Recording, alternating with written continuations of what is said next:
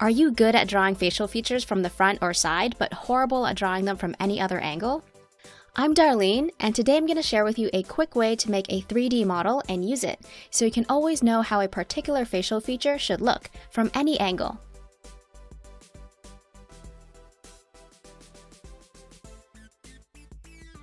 It's going to involve 3 sections. We'll actually make the Play-Doh from scratch, form it into some facial features, and then I'll show you how to use these models to help you draw. Making a 3D model is simple. Just mix flour, dish soap, and table salt together very well to form a Play-Doh. This recipe is just right for me, but if you find it's too dry, add more dish soap. Too wet? Add more flour. Too crumbly? Add less salt. And that's it. Salt acts as a preservative, so you can keep this for a few months in an airtight container without it going moldy. Many recipes use oil, which I don't recommend because it can completely ruin your drawing.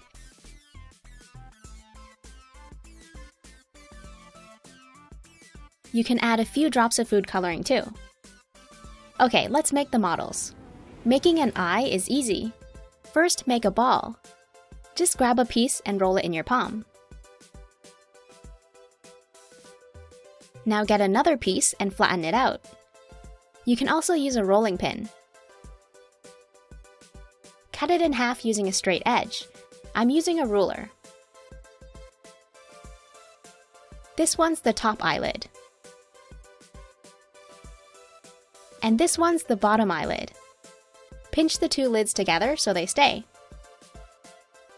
Of course, eyes aren't this bulbous because the eyeball sits inside the eye sockets, so ignore the surrounding area and just focus our attention on precisely this area of our model to understand how this football shape changes as the ball is rotated. Now you can find out what eyes look like from any angle just by rotating the ball. You can use this crude model to draw a page full of eyes in all sorts of directions, so you can memorize it for later, instead of needing to rely on a physical reference all the time. If you want to study the nose from different angles, create a wedge shape and add 2 round pieces on the sides for each nostril. You can make it as realistic as you want, but I think making it blocky helps you quickly grasp what a nose should look like from any angle. Keep it next to your desk in case you come across difficulties when drawing.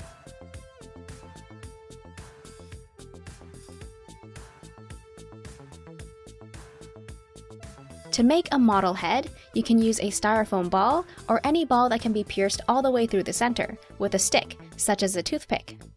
Draw a vertical and horizontal line all the way around.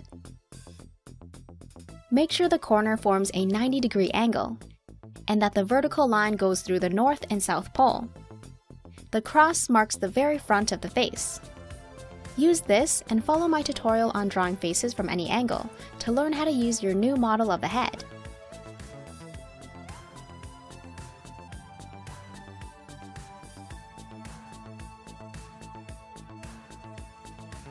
This model can have a second use.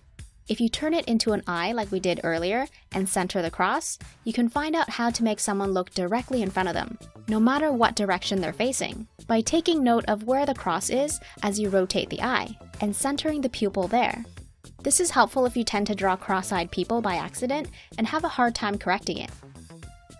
Okay, so you have some models. How do you use them? The first thing to understand is that these are crude, simplified models of facial features. They're not going to show you the exact way to draw an eye or a nose, but they do help you get an idea for how these facial features might look from challenging angles. They're very helpful when you can't find a reference image for the exact pose that you need on Google Images. If you're trying to understand how a nose should look from an extreme angle, rotate your model so you can view it from that angle. As you rotate to that position, pay attention to how your model looks as you rotate it. Being able to rotate a 3D object and study the way each plane or side of the object changes is important. Doing studies of this can help you create a library in your mind, so you don't need to rely on a reference every time you want to draw a person who's lying down or looking up. It's also crucial for drawing from imagination. But don't solely use these for study. You'll want to mostly study from real people and image references. Now, you don't need a very detailed model in the beginning. It's actually more helpful to have a model that's super simple. For example, removing the spheres on this model and using just the wedge, so you can get some solid practice for drawing the most basic blocky form of a nose. Once you have a good understanding of the wedge drawn from many different angles, adding back the spheres helps you answer questions like, how much of the left nostril should I show from this particular angle?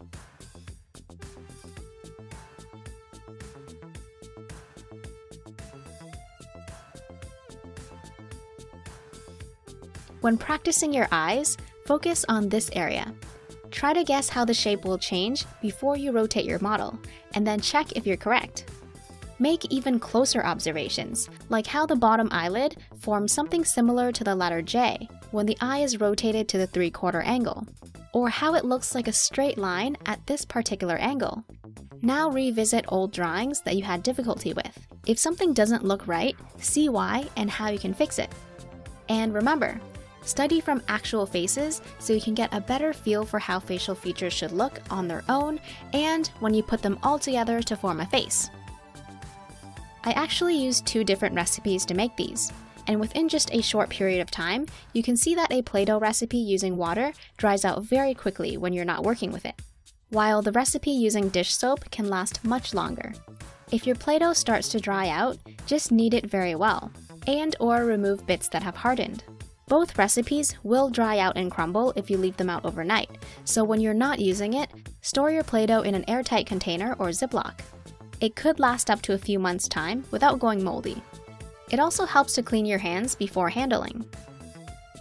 If you want to make models that will last forever without needing to be stored in an airtight container and can double as an eraser, check out my video for making a putty eraser using common household items. The homemade putty erasers I made in this video you're seeing here have been sitting in the corner of my room collecting dust in the open air for more than 2 years, and they're still soft and pliable. The process takes a little bit of muscle work, but definitely check it out if you're interested. So, next time you're struggling to understand how something should be drawn, whether it's from your imagination or your reference image is just too ambiguous, you'll have a little help. Something you can pick up and rotate in just the right angle, instead of scouring Google Images for a specific reference in that exact pose. If you want to follow some tutorials that make use of these drawing models, check out my growing list in the description. I will also be uploading new videos where these models will come in handy, so subscribe to my channel if you're interested in watching those. Thanks for watching, and I'll see you in the next one.